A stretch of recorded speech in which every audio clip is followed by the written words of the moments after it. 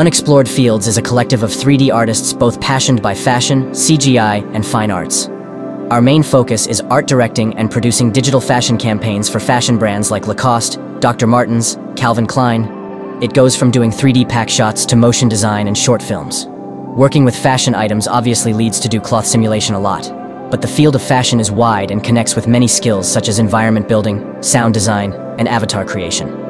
The digital humans we create have to embody the spirit of the brand and follow the guidelines of the brand's art directors, while being able to follow short calendar. Implementing Character Creator in our pipeline allowed us to work more efficiently with realistic avatar creation, as modifications are relatively quick to do.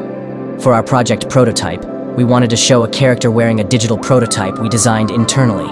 Here's how we proceed. For this exercise, we selected a scan that we liked from VFace library by XYZ Texturing. The high poly model was generated in Blender before being imported in Character Creator 4. The high poly model will be projected on a Character Creator base mesh. Character Creator 4 recently added the Headshot 2 feature, which allows to generate a model based on a 3D scan. For this to happen correctly, we have to carefully place some points of references on the head.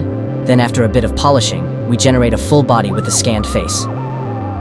To get to the final animation, we connected an iPhone 12 Pro to the Live Face plugin to record some facial animation. Combined with the iClone 8 Motion Plus animations, it worked great. We also activated the wrinkles deformations as we wanted some extreme close-ups on the face. After the avatar was done, we could start modeling and simulation the cloth and accessories.